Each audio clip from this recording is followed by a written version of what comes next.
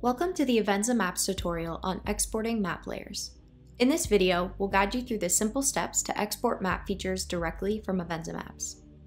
To begin, let's explore the two options for exporting your map layers.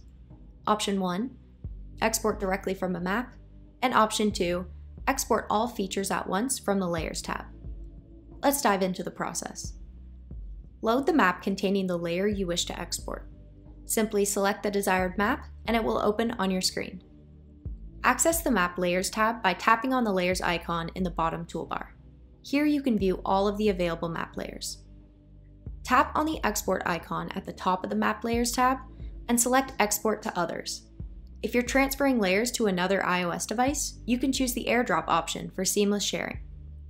Next, enter your desired file name for the exported layer. Select the export format that best suits your needs. Avenza Maps offers various options, including KML, CSV, GPX, GeoPackage, and Shapefile. Please note that GeoPackage and Shapefile formats require a Pro subscription. Choose the layers or features you want to export.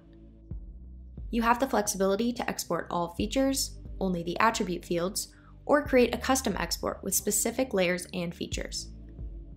You can customize the image settings by selecting the image size, include or exclude images, and even include photo metadata for added context. Once you've configured your export settings, confirm the file name and destination, and then tap the Export button. Congratulations, you've successfully exported the map layer from Avenza Maps. Please note that while the exact steps and options may vary slightly based on your version of Avenza Maps and your device's operating system, the general process remains the same.